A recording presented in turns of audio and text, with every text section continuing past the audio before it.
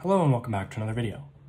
In this problem we're asked, is there such a number a such that the limit as x approaches -2 of this fraction 3x squared plus ax plus a plus 3 over x squared plus x minus 2 exists?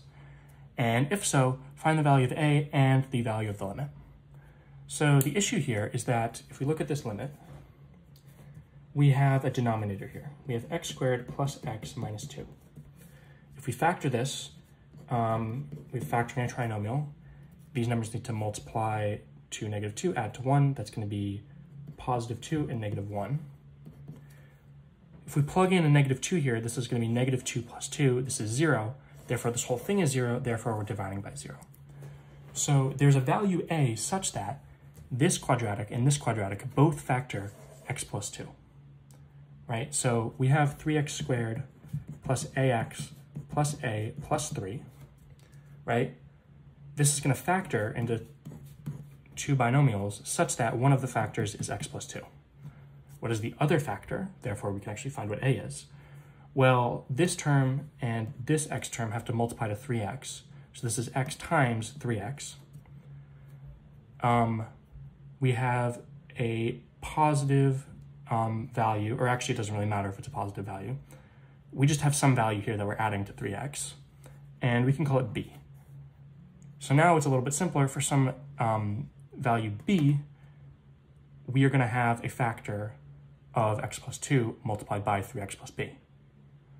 So factoring this out, this is 3x squared plus 6x plus bx plus 2 times b.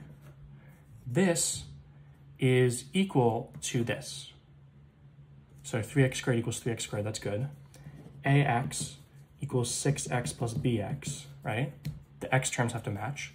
And a plus 3 has to equal 2b, right? The constants have to match. So if we cancel out an x from all of these terms, we get a equals 6 plus b. Plugging in, or rather, we don't want to plug in a, we want to plug in b. So if we subtract 6 from both sides, we get a minus 6 equals b. So therefore, a plus 3 equals 2 times b, we know is a minus 6. A plus 3 equals 2a minus 12. Subtracting a and adding 12 to both sides. These cancel, 3 plus 12 is 15. 2a minus a is a. Therefore, a is equal to 15. So this is the value of a. Now we have to find the value of the limit. So we have the limit as x approaches 2. On the bottom, we have x plus 2 times x minus 1. And I'm actually going to not put in 3x squared plus ax plus a plus 3. We're going to do it in terms of b. So we have 3x plus b times x plus 2. This is canceling out. We have the limit as x approaches 2 of 3x plus, well, what is actually b? If a is 15, b is a minus 6, 15 minus 6, b is 9. So this is 3x plus 9 over x minus 1. Plugging in 2 now because we have canceled the problem with the domain restriction. 3 times 2 plus 9 over 2 minus 1. 3 times 2 is 6.